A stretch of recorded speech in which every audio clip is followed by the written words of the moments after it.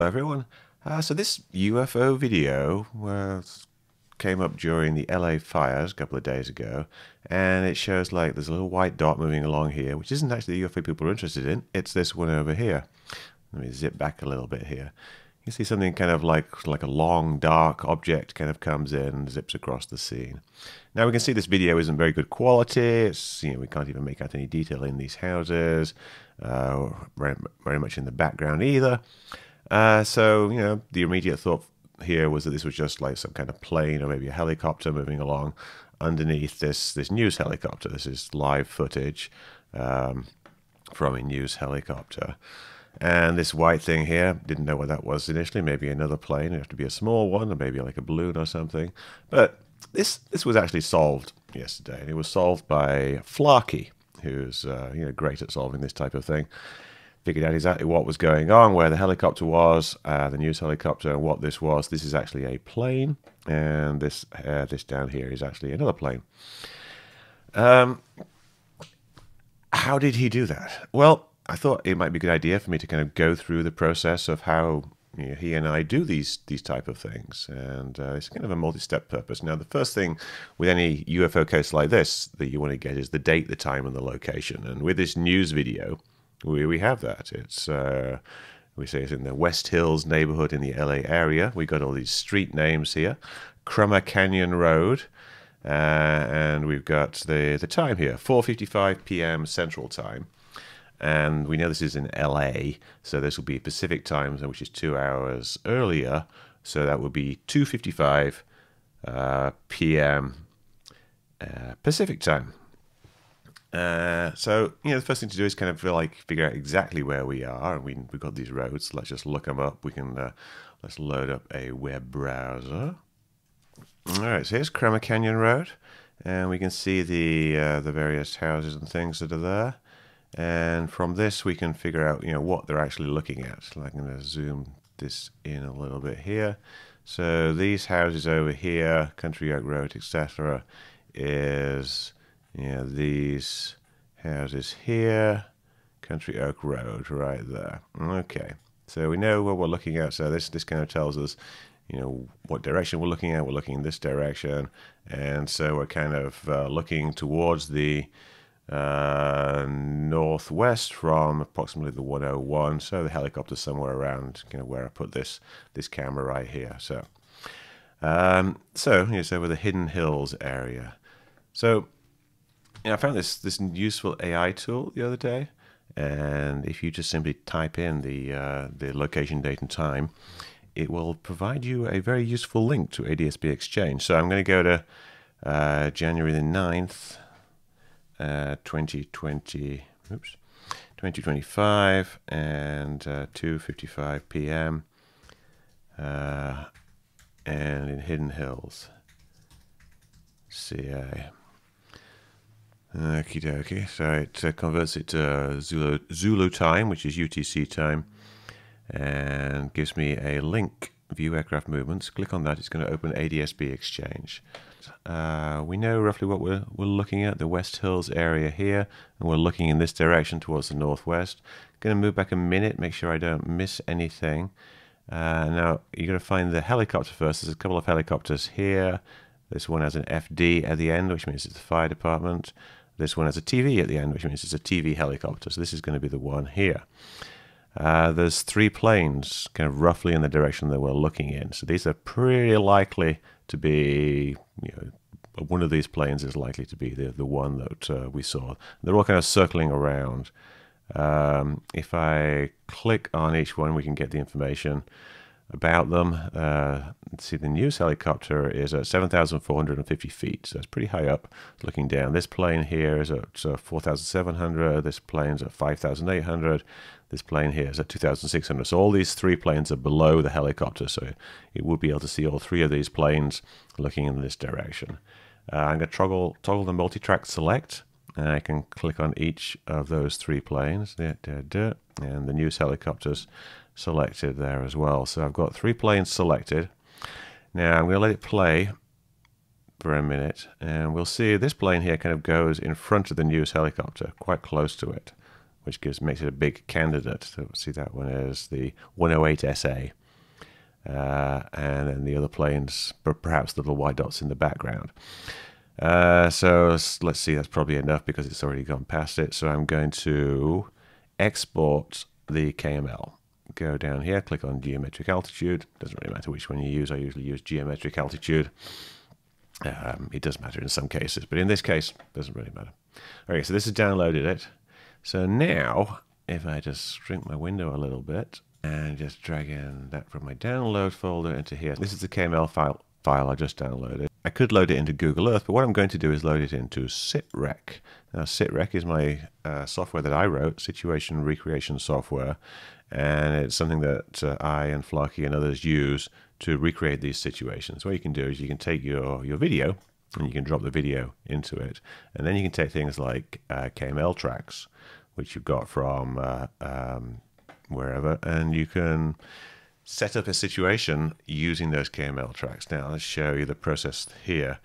So what it's done here is it has taken the first one as being the camera, and it's taken like 108. We want the TV one to be the camera, so I go to camera and change camera track to be the TV, and then I'm going to change the camera heading to be use angles, so I can just point the camera wherever I want.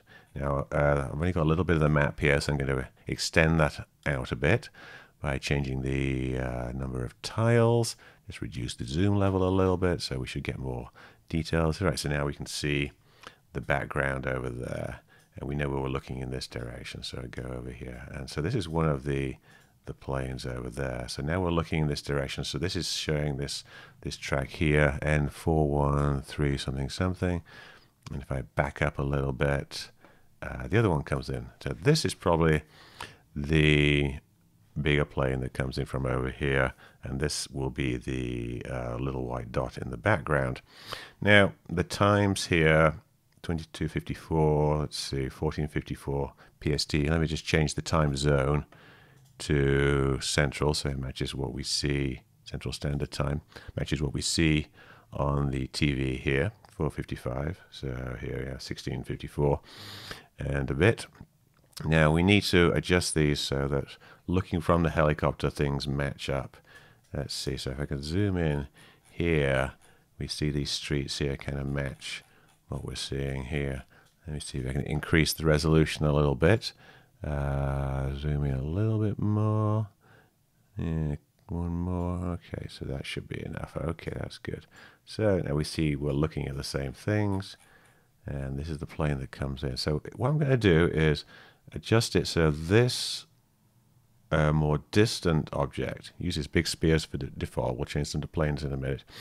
Lines up with this. Now see these valleys here, there's ravines, these little ravines that they have here. Right now it's over this one, and this is not in the right position. So what I've got to do is bring up my time dialog. Now this is a little confusing, but it actually gets quite easy once you're used to it. All right, so now I've moved the time. This is adjusting the start time of the simulation to be matched with the video. And so it's over here. So now if I move forward, we should see that object move across, which it does, the same as this one. And then we should see this one come in at the same rate as this plane in the background, which it does. And we see they kind of like, yeah, they overlap at the same position. So this one here is, let's see, what is that? This is the N, I can't even read that. It's going to be the 108 SA.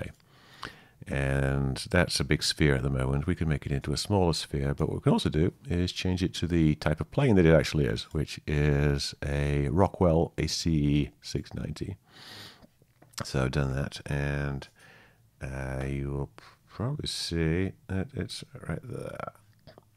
Difficult to make out exactly, but you can make it bigger and you can see it coming in. Now this plane, yeah, when you see it in the video, you can't really see the wings. I think that's just mostly because it's motion blurred and a bit of the video compression. But it's also because of the color scheme of the plane. It has this kind of blue underneath and white on top. The other plane down here, still showing up as a big white blob. Let's make that into a smaller thing. It is actually a small plane. It's a very small firefighting plane. I don't really have something that's small enough to match that. I could use this flying saucer model. Oops, I didn't want to do that. That's that one. So I want to change the other one. Is that this one here? Let me just change the color. Okay, so that's that one. And I'm just going to make that into a smaller sphere. Let this, leave it as white there. So I've just made it into a, whatever, like a 4-meter sphere. It's because I don't really have a model plane that actually works very well with this particular case. So now, go back to my full simulation. Here's the situation from above. There's the helicopter here. There's this one plane coming in here. There's this other plane going across here. And we've synced it up with the video so that they both match. There's this plane here going over this particular ravine. And if we press play from the start, we'll see that the movement of this one matches exactly with this dot. And this is just the data that I just downloaded from ADSB Exchange. I didn't do any programming or anything to make these paths. It's just following the data. So I'm just going to press play. Watch this dot here, moves the same as this one. And then when this one comes in here, in a second, there it is. It's exactly the same down here. Because they zoom in with their camera a little bit, which kind of changes things a bit. But we can see that they're in the exact same position. And in fact, what you can do is look to see where one is above the other. Let's see, or where one, let's see, this one here is above the end of these streets right here. About there, and you can kind of zoom in and see there he is. He's above those streets. And this one here is right on that little bit of greenery right there. So there we go. This basically proves that it's these two planes, N413DF and N108SA, viewed from this particular helicopter. Because when you look at them from this helicopter's point of view, they look exactly like they do in the video. I hope this is useful. So this is Metabunk.org's SITREC simulation, which anyone can use. It's free. You can just go and log on. You need to register with Metabunk if you want to save things. I can actually save this one now. Let's see. 2 planes by fire. Then it'll give you a hyperlink which you can then share with people. Because if I reload that now, it should recreate that situation from that position, and then you can press play and show all your friends. Or you can record the screen, which is what I often do. Yeah, so you need to log into Metabunk to actually use it. And that's about it. So just kind of recapping, get the date, time, and location using the ADSB helper chatbot to get a link to ADSB Exchange. Used ADSB Exchange to kind of find the likely planes. We got this TV plane. We know which direction they're looking at from looking at the map. Downloaded all 4 by clicking on the multi-track select and then going here to download them.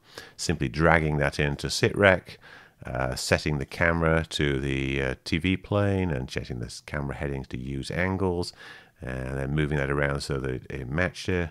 I probably should have zoomed in a little bit more to match it perfectly.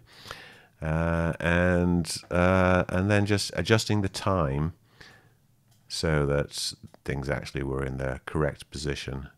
So right there it's by that road, so I need to line it up like that. So and that's it. So give it a go.